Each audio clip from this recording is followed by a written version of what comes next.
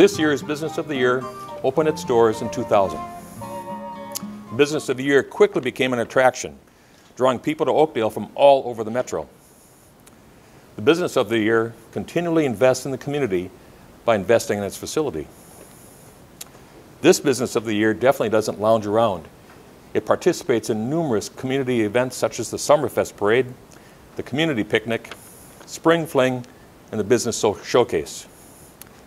This Business of the Year provides patrons with a warm, safe environment that protects them from zombies, villains, and giant creatures. This year's Business of the Year is just the ticket. It's the real deal. It does make concessions. And okay, there is lounging involved. So the envelope, please. The winner of this year's Business of the Year award goes to Marcus Oakdale Cinema. Congratulations. So David, please join me. Congratulations. Thanks. You want to say a few things? Yeah. Hi, I'm Paul. Oh, very good. Congratulations.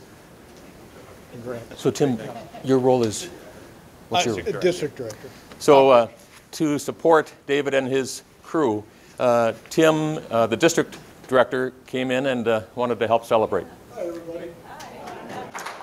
So, this is awesome.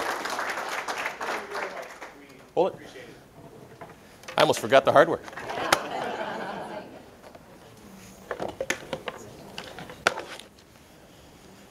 So what this says is that the Oakdale Area Chamber of Commerce proudly recognizes Marcus Oakdale Cinema as a 2019 Business of the Year recipient. Awesome. Here you go. You're welcome. Should we go over here with these guys? Make sure everybody can be seen. All right. Yes? Al Mack, you didn't Yeah. Come on. Tuck in. You can do it. Sorry, Tim.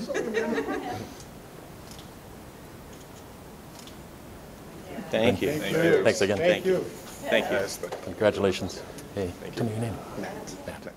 On behalf of the City of Oakdale and the Oakdale Area Chamber of Commerce, I want to thank you for joining us today.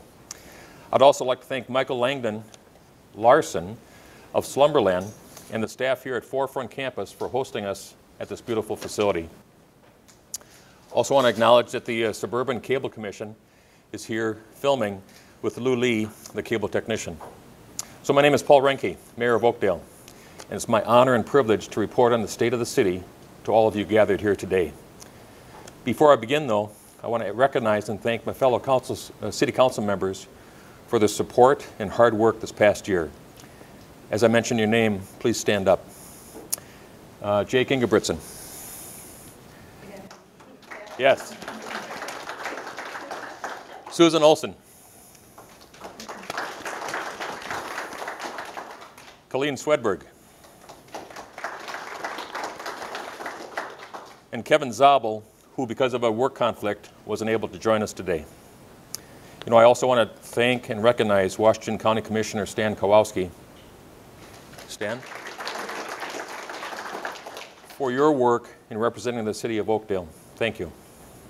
Lastly, I'd like to recognize individuals that serve on our city's advisory commissions and boards, some who are in attendance today. As I state your name or your commission that you're involved in, please rise so we can acknowledge you. These are the women and men who volunteer their time in order to help the city continue to grow and improve. Our commissions include the Economic Development Commission, Steve Willock, Chair, the Environmental Management Commission, Keith Miller, Chair, Parks and Recs Commission, Janet Cunningham, Chair, Planning Commission, Dallas Pearson, Chair, and the Tree Board, Jane Klein, Chair. So thank you.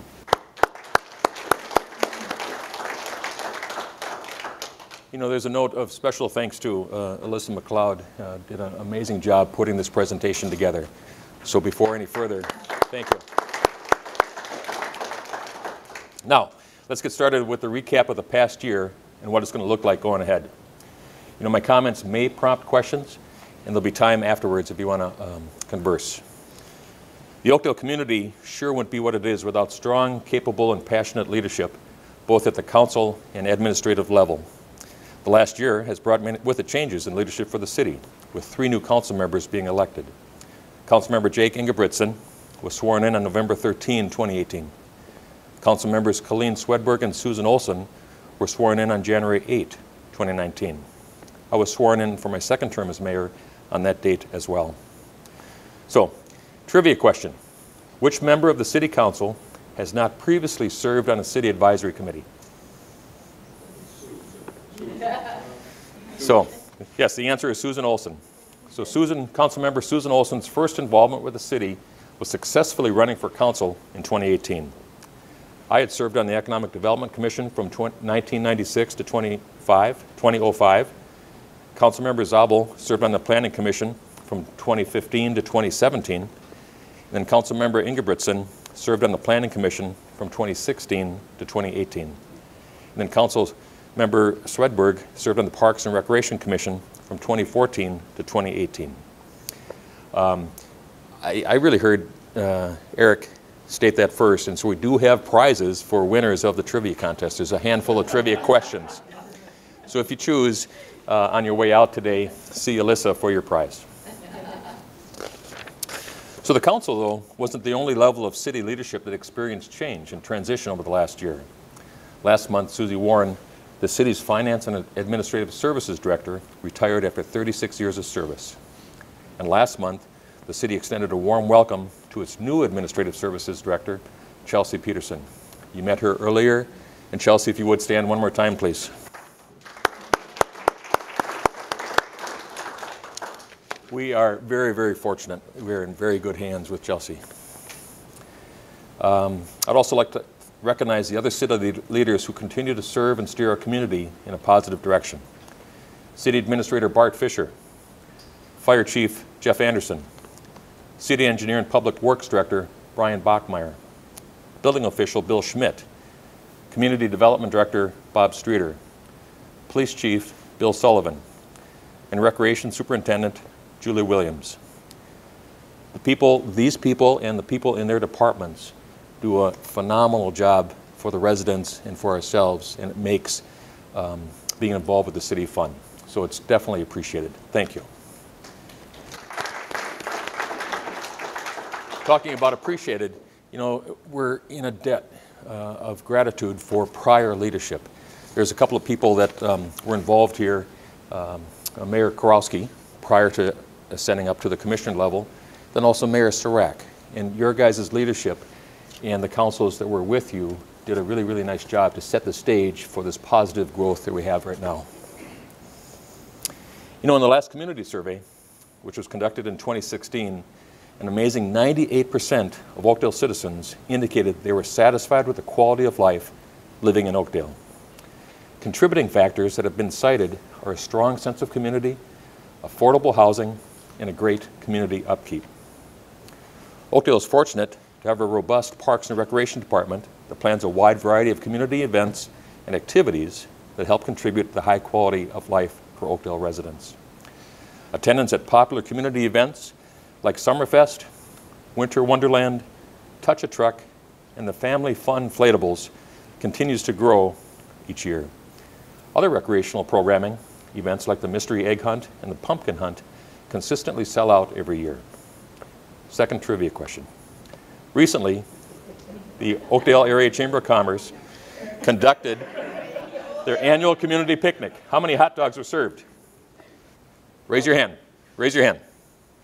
Tony. 1200. Close. A little bit high. Anybody else? 900. Closer. Here we go. So the answer is 700. It was a phenomenal day. If anybody of you were able to attend, beautiful weather, great attendance, and just a ton of fun.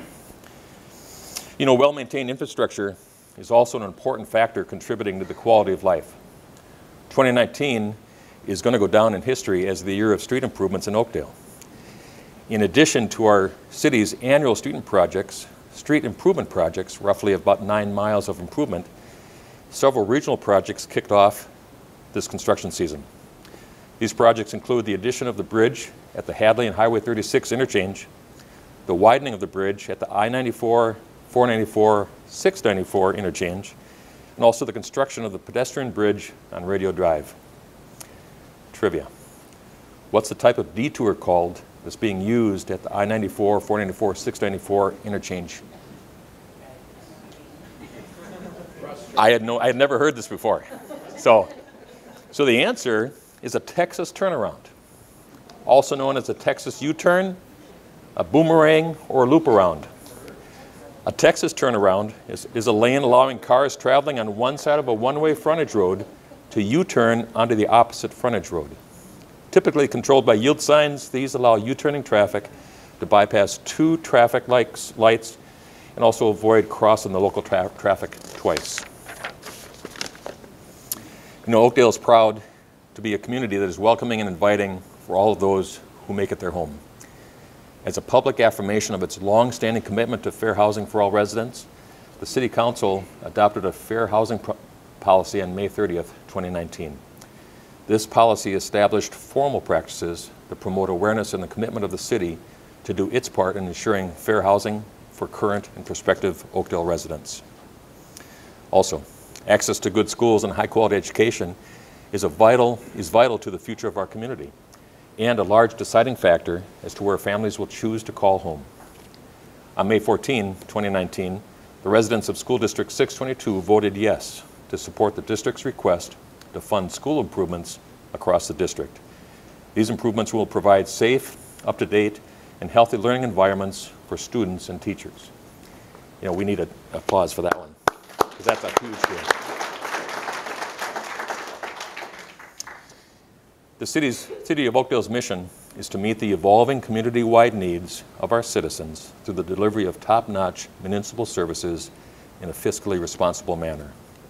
Following are just a few highlights in the area of service and excellence over the last year. You know, when it comes to city services, street maintenance will likely rank at the top of the list in terms of importance to residents. Oakdale street crews rose to the challenge presented this past winter with extreme cold temps and heavy snowfall. So imagine this. Throughout the 2018-2019 winter season, street crews responded to 41 snow events, which resulted in 16,214 miles plowed and an amazing 76.5 inches of snow removed from our streets. And almost 2,000 tons of salt was used to keep our streets safe. City Council and staff continuously strive for excellence as stewards of taxpayer money and as servants for the community. In 2019, the city received an award in financial excellence for the 28th year in a row. This came from the Government Finance Officers Association.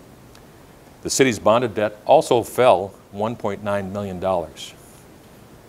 That's a sign of what I mentioned before about Susie Warren's expertise and her way of working with the council and the department heads and all the staff members to make sure our budgets are appropriate.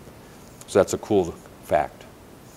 The city was pleased to offer City Hall as an early voting location during the last general election. Providing this service made it much more convenient for county residents to cast their vote. Trivia question. What was the date of the last general election?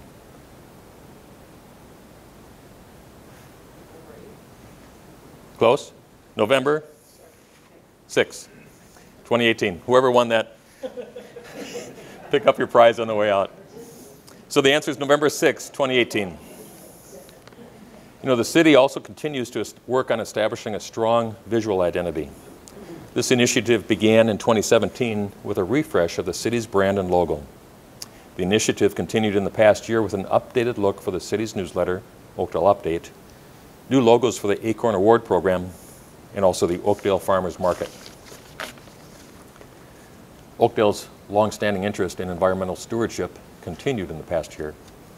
Oakdale was once again designated a Step 5 city in the Green Step Cities program. This Green Step Cities program is a voluntary challenge and assistance program that encourages cities to implement environmental best practices. Step 5 is awarded each year as city reports and improves on designated sustainability metrics. Oakdale was one of only 12 cities in the whole state awarded the Step 5 5 designation this year. Furthermore, the city committed to using renewable energy in 2017. This was done through a community solar garden subscription, and a significant portion of that subscription was brought online in the past year. Over the last 8 months, the city has purchased 1.9 million kilowatt hours of electricity from the solar garden, which resulted in a cost reduction to the city from the prescription of $24,000. The lifetime value of this subscription is estimated to be at $2.5 million. So this was a phenomenal move done back in 17 that's going to pay off for many, many years. Several of the things, excuse me, several of the things that makes Oakdale such a desirable community to live, work, and recreate is in our strong business community, the variety of amenities and opportunities for our future. As we look back on the past year, we reflect on some of the new businesses that we have welcomed into the community, and as we look forward, we anticipate several development projects on the horizon. The city is very proud to maintain a close relationship with the Oakdale Area Chamber of Commerce to help build and support the business community. In the past year, the city and the chamber welcomed 2 new businesses with ribbon cutting ceremonies. Dart Escape, located at 3115 Hadley Avenue, is an indoor Nerf arena that opened in December 2018. We also welcomed Teriyaki Madness, an Asian fusion restaurant in the Oakdale Village Shopping Center. This store opened up March 2019. On the topic of new business, though, we'd be remiss not to talk about the building we are in right now. The previous Imation property was purchased by Slumberland in 2016. They completed their move to this location in November of last year, making Oakdale home of their official headquarters. Currently, 550,000 square feet at the Forefront Technology and Office Campus houses 17 businesses, and they have a daytime population of more than 400 workers. This includes the recently launched Incubology, which is the dedicated state-of-the-art lab space designed to support tech startups and companies searching for innovative and collaborative space. Also worthy of mentioning is the completion of the Twin City Hardware headquarters expansion project. This project entailed the construction of a 54,000 square foot, 2-story building addition. The city also joined with the school district and the other community members to celebrate the groundbreaking for Castle Elementary School as they prepared for renovations, including a building addition, entrance canopy, and parking facilities. Trivia. Speaking of new businesses and groundbreakings, on March 26th, the city of Oakdale approved plans for a new Taco Bell restaurant. They broke ground this week and are anticipating being open in October. Where will the new Taco Bell be built? Next to Taco Bell. Very close. Front of the old cup. Bergen Plaza, in front of the old Cub. So you guys duke it out on your prize on the way out. So the city of Oakdale is looking forward to a very exciting future. In August of 2018, the council adopted the 2040 Comprehensive Plan, an official statement that sets the vision for the future by establishing major goals and policies concerning the desirable physical, social, and economic development characteristics of the city. Also in the works is the Gold Line Bus Rapid Transit System. This is an 11-mile dedicated guideway that will run from downtown St. Paul through Oakdale and in Woodbury. Oakdale is home to 2 of the route stations at Helmo Avenue and Greenway Avenue.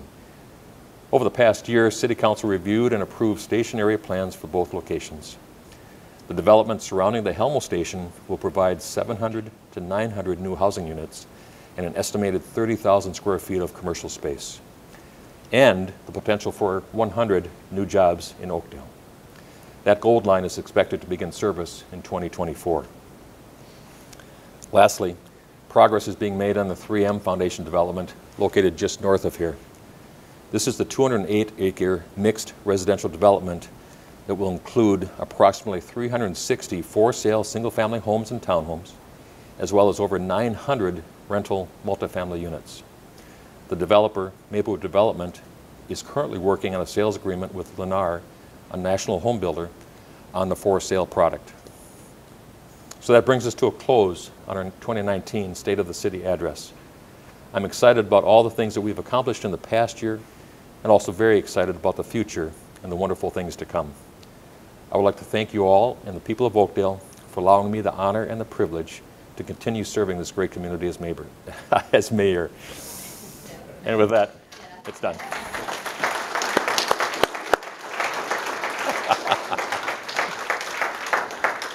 So did any of that stuff, any questions?